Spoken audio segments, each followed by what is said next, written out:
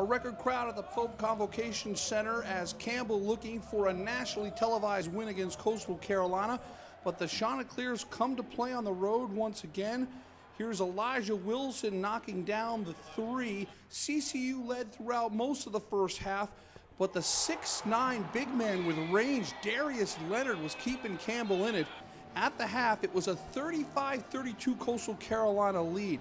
Second half, big play here as Badu Jang slams it down, but he gets called for a technical foul. That results in 5 straight Campbell points.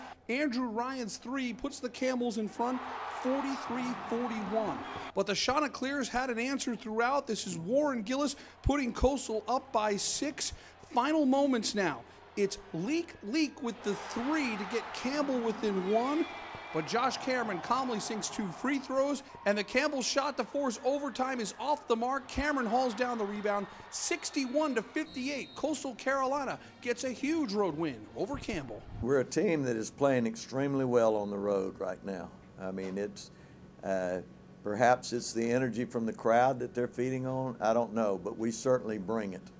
And you know, it's one of the better road teams that I've seen, just from the standpoint of who they are, how young they are, and what they're accomplishing on the road. Everybody on the floor is giving 100%, and when that happens, you get loose balls, you get rebounds, you can make extra passes, you get to the rim and maybe open it up for another person, and it's all coming together right now.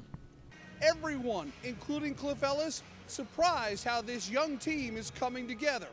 We'll have much more on the Campbell win, plus the week in CCU basketball on the Cliff Ellis Show, Sunday at noon, right here on WPDE News Channel 15. In Buies Creek, North Carolina, I'm Rich Crampanis, WPDE News Channel 15 Sports.